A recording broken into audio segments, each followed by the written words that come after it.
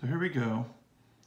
I'm just going to lay out for you the formulas that involve the moments and the mass of a two-dimensional region. The text calls it a planar lamina.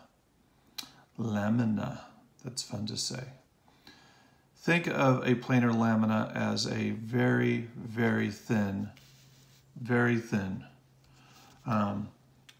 The third dimension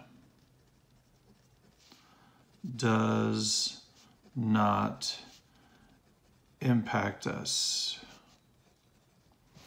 So you really need 3 dimensions to talk about something's mass.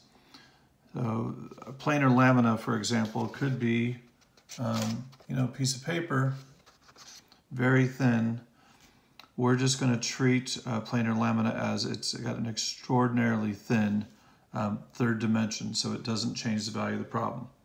One other basic fact I need to give to you is that when you're calculating the mass of something, we would need the area of the region multiplied by its density. So we would calculate that as, for example, not an only example, but just one example, square centimeters could be our area, and then we could be calculating a density of grams per square centimeter, and then when we're done with the multiplication, we would have grams, which is a mass unit. That would just be one example.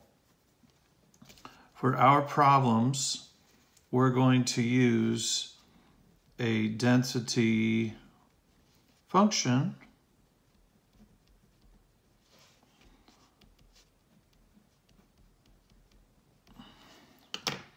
that is the Greek letter rho. When I draw it, it looks like the letter P in the English alphabet, but this is rho. Rho of xy will be a common notation for identifying density. It's not just used in spherical coordinates. So, here we go.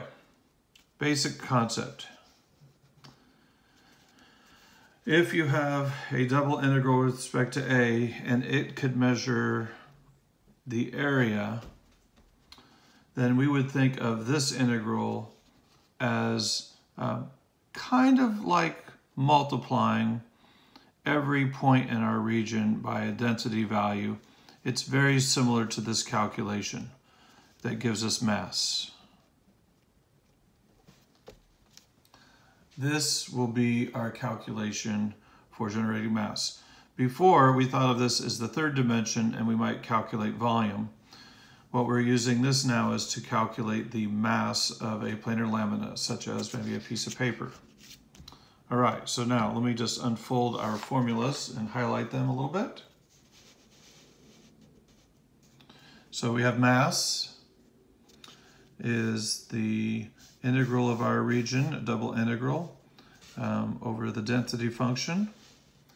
The moment about the y-axis, remember the y-axis separates the left side from the right side.